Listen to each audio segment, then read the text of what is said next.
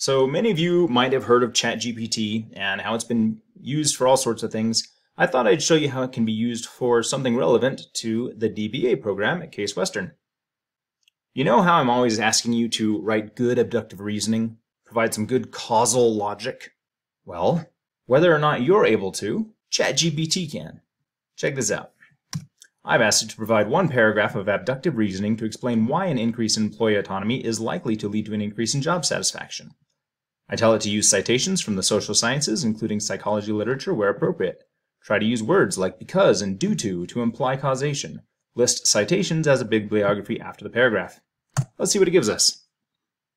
One possible explanation for why an increase in employee autonomy might lead to an increase in job satisfaction is because autonomy allows employees to feel more in control of their work and the decisions they make on the job. This sense of control can lead to greater feelings of competence and ownership, which are both important psychological needs that have been linked to job satisfaction. From that known reference, I do know that one, that is a correct reference. Additionally, autonomy can foster a sense of trust and respect between employees and their supervisors, as well as a sense of meaning and purpose in the work being done. There's another well-known citation.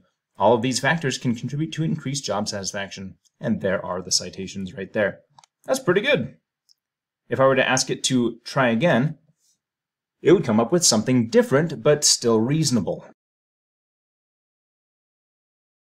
Now that's pretty cool. You can pause it if you want to read that and see if it's consistent and see those citations. And I can ask it to do this for any set of variables.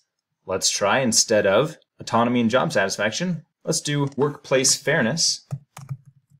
Workplace fairness and burnout. And in this case, it's going to be a decrease. So why would workplace fairness decrease burnout? Because fairness in the workplace has been shown to increase job satisfaction and reduce stress, it is likely that an increase in fairness will lead to a decrease in burnout. Burnout is often the result of excessive stress and lack of control over work tasks, both of which can be improved by a fair work environment. Additionally, research has shown that perceptions of fairness are negatively correlated with burnout, implying that as fairness increases, burnout decreases. Therefore, it is reasonable to conclude that an increase in workplace fairness is likely to lead to a decrease in burnout. That is pretty good. So I've only tried this for direct effects. I haven't tried it for moderation or mediation or anything super complex. But you can see it's a good start.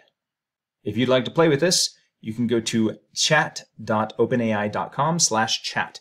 Create a free account, and you can use this as much as you want.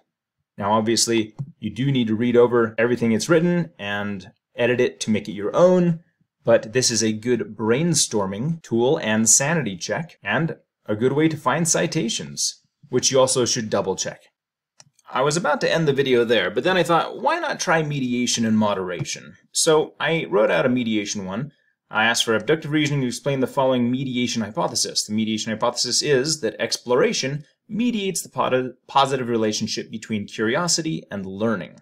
So we are curious, and so we explore, and that makes us learn. Here's what they say.